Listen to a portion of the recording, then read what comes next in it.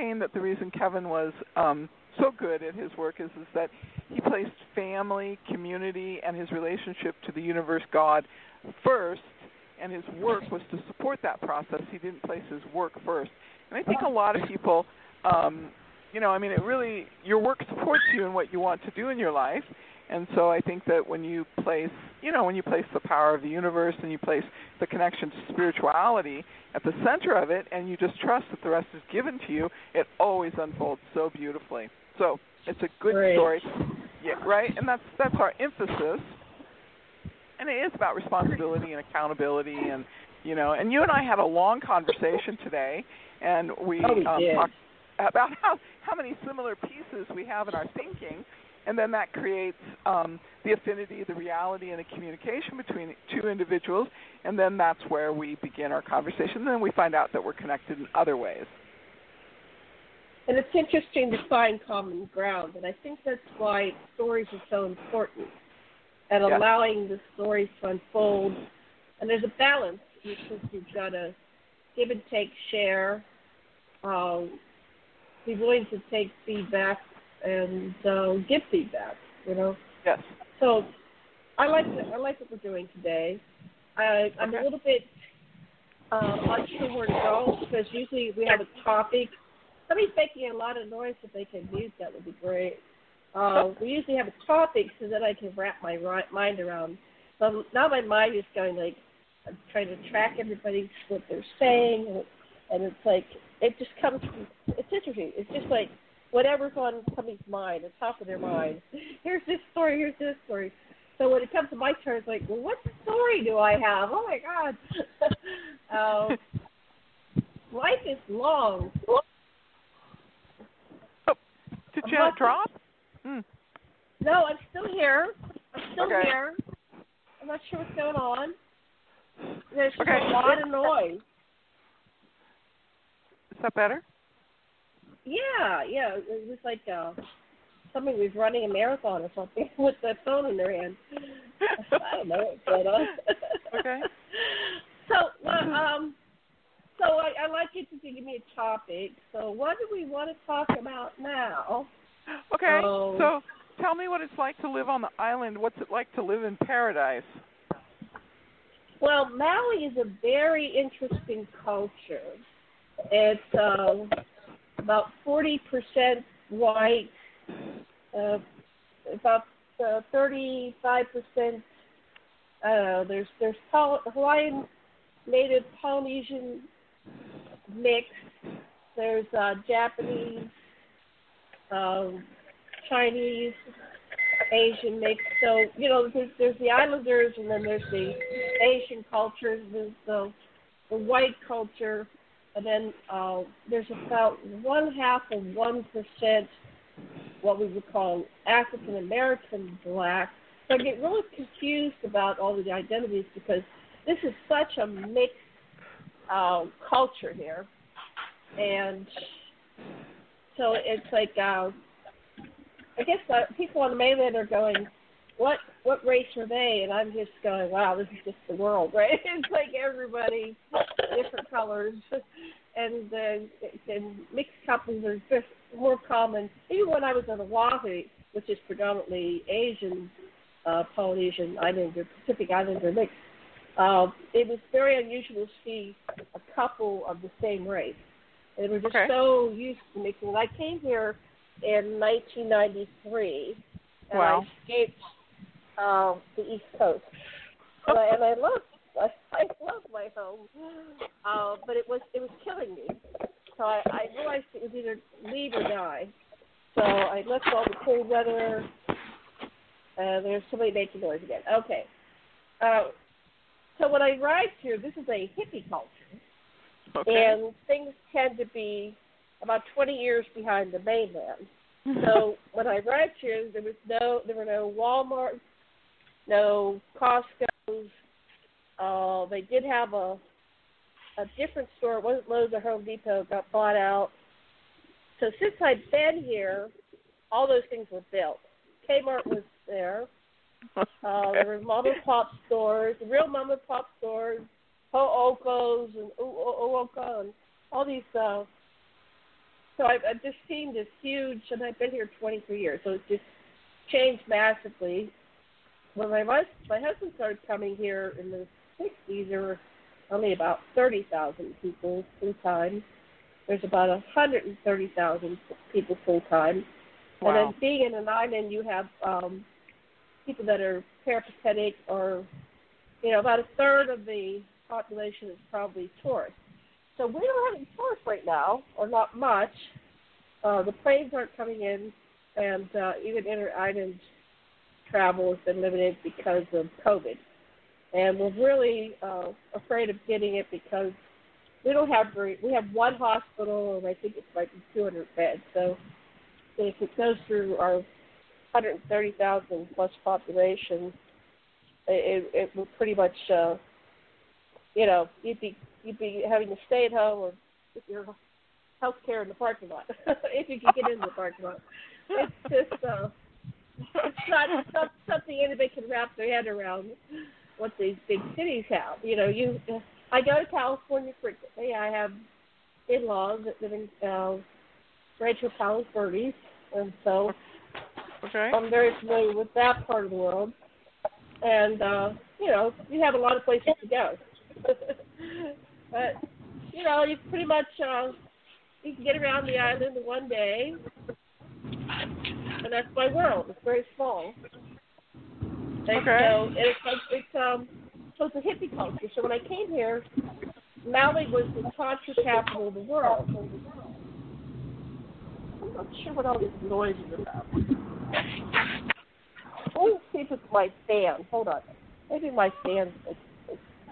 I don't know. Is it wind? So when I came here, what we used to do is go to Little Beach. And Little Beach is on the other side of the island, and it's a place where people come from all over the world and get naked. And they have a drumming circle, and they dance to the drums as the sun goes down. And literally the whales and the dolphins come, so they play didgeridoos, and they jump in the water. And people applaud when they jump. And they're attracted to everybody on the beach who are singing and playing drums. And but I haven't gone there in a while because it's quite a journey to get there. You have to climb up over this rocky cliff, and sometimes the waves are washing in. You have to time it to get up. So the wave doesn't wash out the sea. It's just kind of quite the adventure. But everybody in the world comes there. When you walk down the beach, you can hear all these languages, because people like to come to a tropical island and get naked. So that was fun. That is great. I think it's interesting because in Western culture, when we encounter somebody who has difficulties, we sit down and we want to talk to them, and we want to listen to their story, and we want to give them comfort and clarity about their story. But if you go into Africa, the way that people work through their pain is through the celebrating of life, and they dance, and they play music, and they see that as the way to heal their inner pain. And so it's a cultural difference, and it is. I mean, people went there to Africa to listen to the stories of what had happened to the people, and they were very surprised that the people didn't want to talk, because they said, well, this is how we work things out. Go ahead and tell me your story. And the people would say, no, that's not how we work it out. We take and we dance and we listen to music. And so there is something powerful about a drum circle. It puts you into an altered state. It's a moving meditation. And as the result of that moving meditation, you go into an altered state. And there are, there's, religious processes centered in that of the ecstatic dance. And, right. And so the movement creates the altered state, which creates the freedom, which creates the integration, which creates the connectedness. And so it is a different way to celebrate life and to move through pain, but each culture approaches these issues differently. And so when we tell these stories, that's how we find out how we're connected and how we're connected to our life view or how we believe life should be. So I happen to really think that Africa is just this incredibly beautiful culture, and I went into Africa and I went into Rwanda, and when I was in Rwanda, we went into the Congo, and it is just such a peaceful, quiet people that are very humble, very hospitable, and very much about the generosity of sharing through music and dance. And what a beautiful, beautiful ancient civilization. And Rwanda speaks, one of their languages, Swahili, and Swahili is considered the most perfect language. And we know one of the proverbs, and one of their proverbs is to speak softly and carry a big stick. Oh, yes. There's another part to that proverb, and it always eludes me. But you listen to the Romans and the centurions, their saying was guilt, contempt prior to investigation is the formula for ignorance. And so when you listen to the proverbs of a country and their religious and their separation from one another and how they create that is through their proverbs, how their thinking is quite unique. But there's so many ancient civilizations alive today, and it is really a great thing to connect through these stories.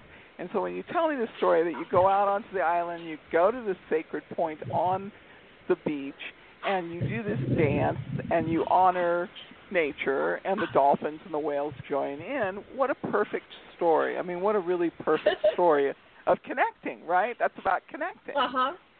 Right? So we would do intensive therapy all week with Tantra school, and people think, oh, Tantra, let's have sex. But you can't get to the sex till you work out all this stuff because it's a long process. And so we would take people deep into their processes, and then we'd start talking about their sexual issues, and then people would have a party about that. And then the final party was Saturday was a party at our house.